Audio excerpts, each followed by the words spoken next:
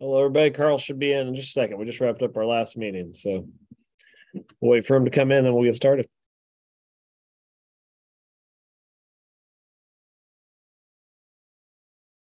Can you guys make sure I can hear you in the room? You guys are muted. Okay, I got it. Just making sure. Okay. Yes. Okay. There's two more. Oh yeah, which we could see everywhere. And then proceed yeah. And then do this real quick. This one. Just so we don't run out of time. Yes. Yeah. And no, well, and I will the have last again, page of the 3-page figure. I also Okay. Which I don't care about. I just wanted you to know. So you're it's All right, it's 9 o'clock.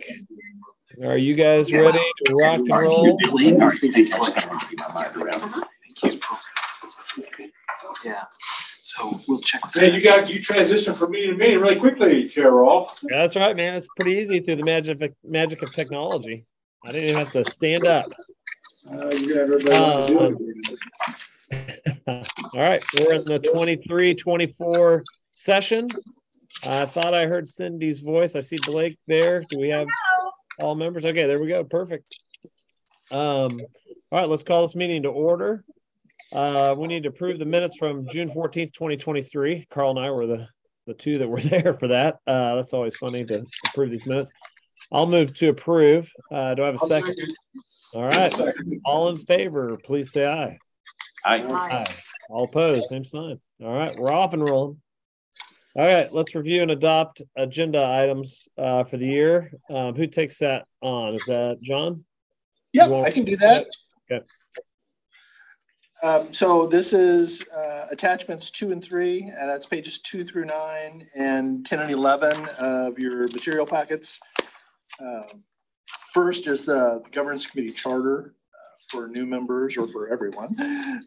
So we made that, kind of talks about the composition and mission of the governance committee, specifically includes facilitating the board's efforts to meet responsibility of the systems to the system and institutions in the public at large, compliance with our fiduciary duties, cultivating global understanding of the board's varied responsibilities, overseeing the bylaws, regulations, policies, things that we're supposed to do as a board, overseeing board effectiveness, providing board member development, reviewing our processes for meeting our responsibilities for things like CEO hiring, structure, content, frequency of the meetings, structure, content, and frequency of committee meetings, delegation to subcommittees, resources and authority of the committee include basically the entire staff's at your disposal.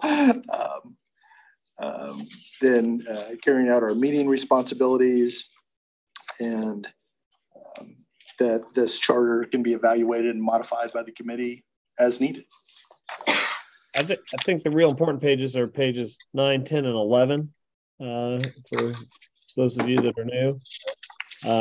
That's where you kind of can see how we go through the year on this stuff. And so will we actually have a governance meeting in October? I see that on there, Blake. We likely will not. Okay. Yeah, these materials were prepared before that decision was. Yeah, I've been planning on just waiting until November. If we need one, we can stand one up though. But we don't need to vote to change the October 18th here that's on page 10. We just know that that's going to slide, right? Correct. Okay.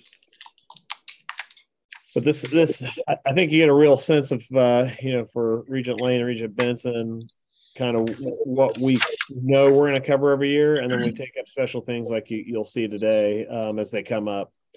And so then you can see how page 9 kind of bleeds in then to the calendar of the year. So Regent Lane and Regent Benson, you guys have any questions about why there's governance committee, what the structure looks like for the year? I'm comfortable with it as it's proposed, but and of course we're not limited in this meeting. If we decide mid-year to work on this document, we always can.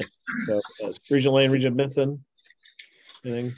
No questions, Mr. Chair. I have no questions either.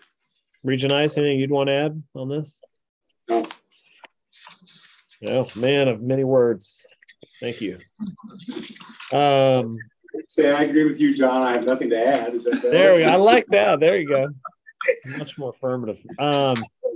That's what Charlie Munger always says to Warren in the annual meeting. All right. Review. So we reviewed it. Is there anything else you want to review on there before we move to adopt it? No, you mentioned that we need to bump the October stuff and let that slide, but no, nothing else to add. Okay. Well, look for a motion to adopt our agenda topics and schedule for the year. Take into account that we probably won't meet in October.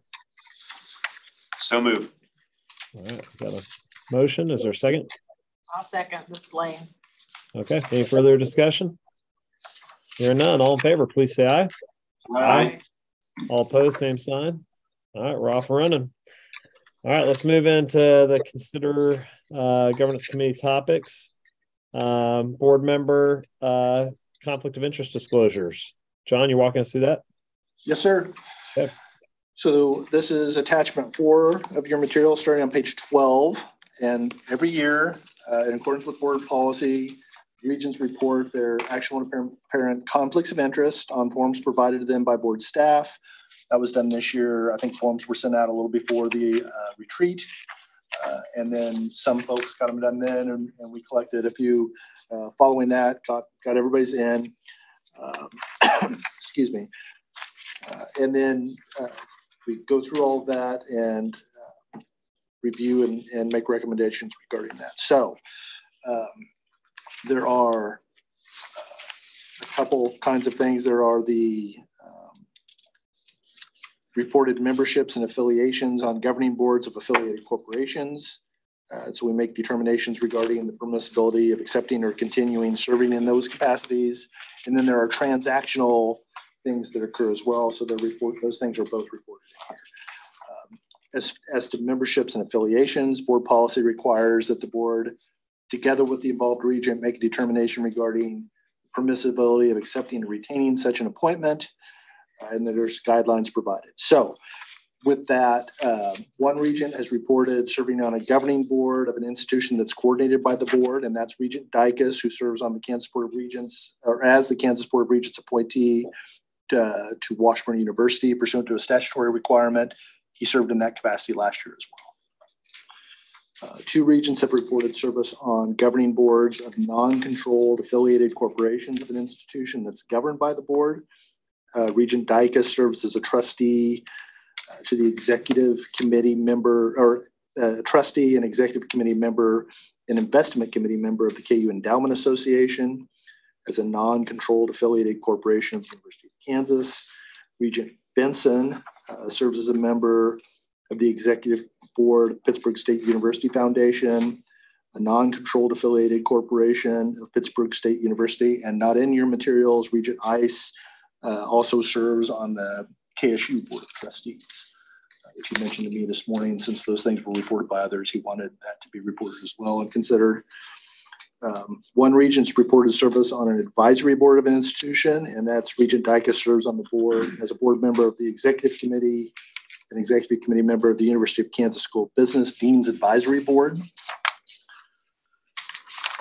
Going to page 14 now. One regent has reported service on a non-governing board of an affiliated corporation of an institution that's controlled by the board. Regent Dykus serves as a trustee of the Washburn University Foundation Board, which is a non-governing board of Washburn University Foundation. And one regent has reported service on a governing board of an affiliated corporation of an institution that's controlled by the board. Regent Johnston serves as a member of the board of directors and the resident agent for the Institute for the Development of Educational Advancement, which is a controlled affiliated corporation of Fort Scott Community College, organized to conduct research for support, to support funding opportunities for the pursuit of educational advancement and innovation. And finally, one regent has reported service on a governing board of an entity created by a governor's executive order and of an organization created to assist the Office of the Department of Commerce. Regent Parasker serves on as a member of Kansas Works, which is an advisory board originally created by Governor's Executive Order 15-06 to assist in establishing and coordinating workforce programs in the state of Kansas, including but not limited to the implementation of Workforce Innovation and Opportunity Act, WIOA, and the Kansas Apprenticeship Council, created to assist the Apprenticeship Registration Office to actively grow a robust system that supports apprenticeship, stakeholders, sponsors, apprentices, and intermediaries. So those are all of the reported memberships and affiliations. And staff recommends approving Regent Dicus, Benson's, Johnston's, and Paraska's continued service on these boards. The rationale is that KSA 13-13A04A4 provides that one member of the Washburn University Board of Regents shall be a member of the Kansas Board of Regents, and that's statutory required. So therefore, that is not a conflict. We're meeting our statutory obligation. And the other institutions, because of those roles and how they meet with the board's mission, we don't feel like those, at least staff's recommendation would be that the board approve the continued service by the regents on those boards, conditioned on their recognition that their duty is first and foremost to the Board of Regents. And if any actual conflict arises, they would take appropriate action to manage or remedy those conflicts. So that's the memberships and affiliations board. Yes, sir. So I think you want to include Region ICE on there as well. Oh, yes, Yeah. yes. Thank you. Correct. That would be the same rationale, same relationship. All right. Thank you, John. Any questions for John on any of this or comments? And then would you like me to go through the contracts or transactional portion as well before we take action, before the committee takes action? Go ahead. Okay. So contracts or transactions, this is page 15 of your materials. 5 regions have reported an interest in an entity that has entered one or more contracts or transactions with one or more institutions that are governed or coordinated by the board. First, Regent Benson's employed by the Pittsburgh Area Chamber of Commerce, which occasionally has business transactions with Pittsburgh State University. Regent Benson's also a member of the board of directors of the Crawford County Career and Technical Education Center, which is a standalone 501c3 that leases space to Fort Scott Community College for classes. Regent Benson's a graduate of in the Master's of Business Administration program at Pittsburgh State University. Regent ICE has an ownership interest in a radio station that does some advertising for Cali County Community College. He's not involved in the management or operation of the station and thus has no direct involvement in the station's relationship with the college. He also has 1% ownership interest in a company called Rat Coach that has business relationship with a coach at Johnson County Community College. Regent ICE is not involved in the management or operation of Rat Coach, including its relationship with the college coach. Regent Mendoza is a doctoral student at Kansas State University. Regent Parasker has 100% ownership interest in Snap IT Solutions, which is a limited liability company that conducts training for which the Board of Regents provides certificates of approval to offer in Kansas. And then Regent Winter has a 2.12% ownership interest in Ad Astra Integrity Measurement Systems Incorporated, which is a cybersecurity startup company in which the KU Center for Research also has a less than 10% equity investment. Neither Regent Winter nor KUCR have a controlling interest or position with Ad Astra, and currently Ad Astra has no contractual agreements with KU or KUCR. So staff recommends directing Regent Benson to excuse himself from participating on behalf of the boards in matters involving or related to any contract or transaction between the Pittsburgh Area Chamber of Commerce and Pittsburgh State University or concerning the lease of space by Fort Scott Community College from Crawford County Career and Technical Education Center, directing Regent ICE to excuse himself from participating on behalf of the board in matters involving or related to a contract or transaction impacting KCY radio station, Rat Coach, directing Regent Parasker to excuse herself from participating on behalf of the board in matters involving, impacting, or relating to Snap IT, and directing Regent Winter to excuse himself from participating on behalf of the board in matters involving or impacting or related to Ad Astra It's noted the Board of Regents generally would not be asked to approve or any activities surrounding the community college advertising contracts or athletic personnel. So staff recommends directing the Regents Mendoza, Benson, and Benson to excuse themselves from any board action directly impacting programs in which they are. Any questions for John? Any comments? Pretty straightforward. You know, Region ICE is usually very good at reminding all of us, you know, we put this out there, but we really believe the regents who have, you know, conflicts will remove themselves from any conversations or votes that they see. You know, so we have a lot of trust in everybody inside of that. So any additional comments before we vote on this? So 2 parts, we're voting on the committees with the addition of Regent Size, recognition of Regent Size committee work at K-State. And then the recommendations as far as, you know, the voting and contracts and transactions. So this is something we vote on, then it goes on to the board, and you'll see it on the board agenda. Is that right? So Yes, that's correct. Yep. Any other questions, comments, or do I have a motion to approve? As I stated. I'll make a motion to approve as presented. Have a second? John, would you second it since Blake and I are both in the... Yeah, I will second Regent Lane. All right. All in favor, please say aye. Aye. Aye. All opposed? Sounds good. Looks like it passed. You guys need to abstain on that? Do I need to call for an abstention, or do you guys okay? My personal view, of course, each will speak for himself, is that I should vote overall because it's a very narrow place that I'm involved. Yeah. Not voting would eliminate me being able to weigh in on the rest of the issues. That would be my perspective too. Yeah. Okay. John, you comfortable with that? Yes, sir.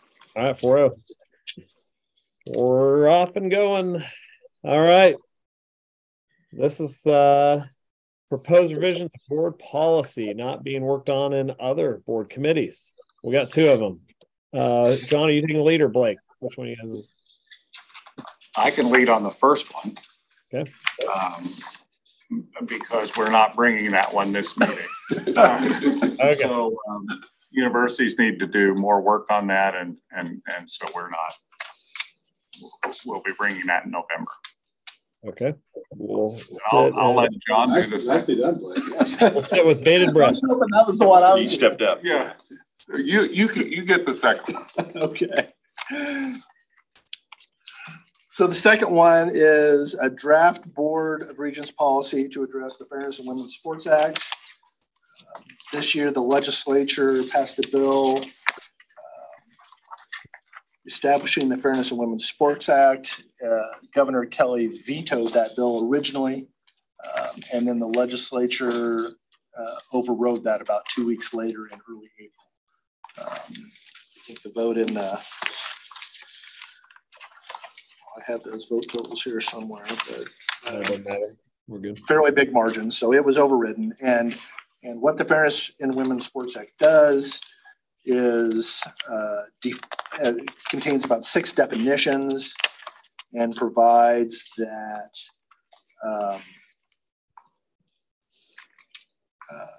the Board of Regents adopt rules and regulations. We're bringing this in as a proposed policy as opposed to administrative rules and regulations through that formal process, because we can do that quicker. And this is impacting government institutions for us. The statute also requires the High School Athletic Association to adopt similar rules and regulations, and then the governing board of each community college to draft rules in the same area. So this is our set proposed for you all.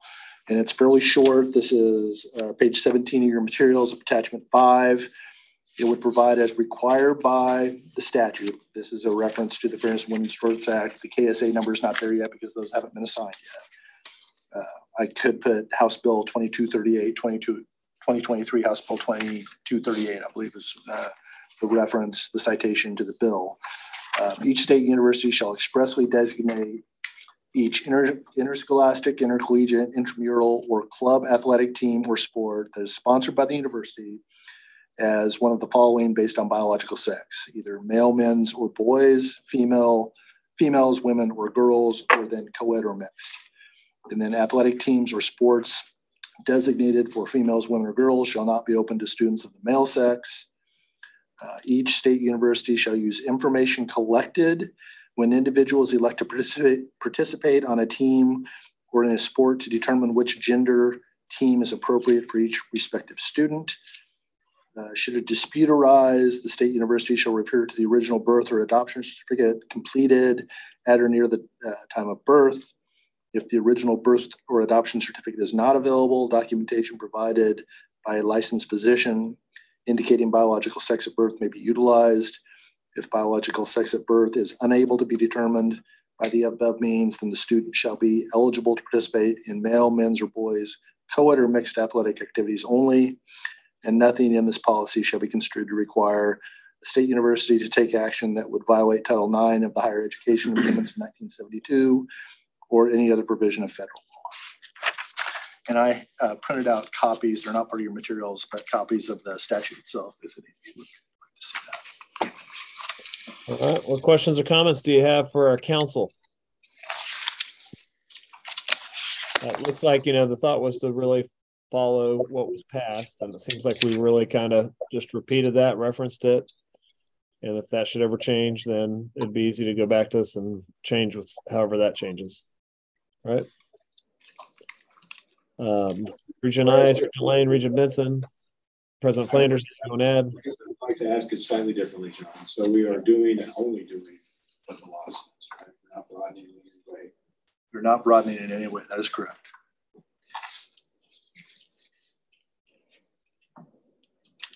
From here, does this would go to the board in November?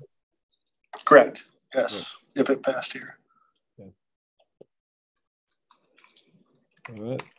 And if we didn't pass this, it'd be pretty extreme penalties, because then we'd be out of accord with the law, right? Yeah, there's not a timeline in the statute. It says the board shall do this. It doesn't say by X date. So, but yeah, I suppose if someone were to say, where's your proof that you've done this? We couldn't show them anything until we get something adopted. Yep. Region Lane, Region Benson. If there are no questions, I would move for approval. All right, I'm going to move to approve to take it up to the board. Is there a second? I'll second, but I want to express my great disappointment that we've come to this place. Thank you, Region Lane. All right. All for approval, say aye. Aye. Aye. All opposed? Same sign. All right, we'll move it up to the board. Thank you. That's why the amnesty and sorting out weed was broader than the regions. Yes, absolutely. Yeah, thank you for that clarity. Was it the royal we? All right. Okay. Let's keep trucking here. Let me get back to my first page.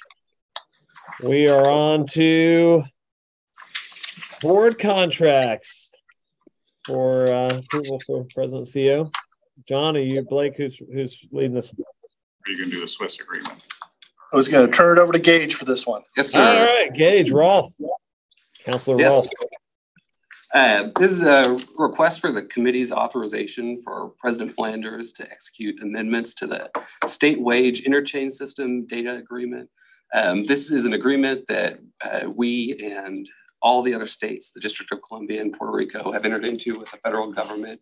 It allows board staff to pull wage data from all of those other jurisdictions that's been used for reporting for WIOA, which you heard about earlier, our Adult Education and Family Literacy Act purposes, and then also for reporting under the Perkins Act. There are 3 amendments that the federal agency who oversees this contract has asked us to assent to. Only 2 of those apply to the board. And one of those would allow us to implement an employment flag, which would, under certain circumstances, allow us to share just whether a person who we have in our system has wages reported for a particular quarter. That would require further implementation by board staff.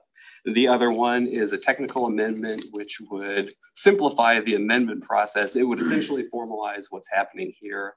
And that is that these amendments will become active on a state-by-state basis as each agency who needs to agree within the state agrees. So we are one of the 4 state agencies who are users of this data. The others are the Kansas Department of Commerce, the Department of Children and Families, and the Department of Labor. The reason for this request is this agreement has a 5-year term. It was initially signed in 2019. It's also extended at basically the will of the federal agencies that run the contract. So they elect to extend it, it automatically extends. And for that reason, to make it crystal clear that we have the authority to bind the agency, we're asking for your approval, since board policy only delegates to President Flanders the authority to enter into contracts that are for 3 years in duration or less. So we have a bit of a gray area in this situation. Well, let's stay out of the gray. We'll take a look at it. Any questions or comments? Pretty straightforward, I think. Anybody? All right. Do I hear a motion to approve? So moved. Do I hear a second? I'll second. All right. Been moved seconded. Any further discussion? Hearing none, all in favor, please say aye. Aye. Aye. All opposed, same sign. All right. Good work. Is there any other old or new business that you guys want to bring before the board or the governance committee at this time? Sorry. Okay, we got 2 meetings coming up, November 15th, December 20th. We'll be skipping October. So appreciate you all, and we'll be seeing you again later this morning. Have a great one. We are adjourned. Thank you. We moved the board meeting. It's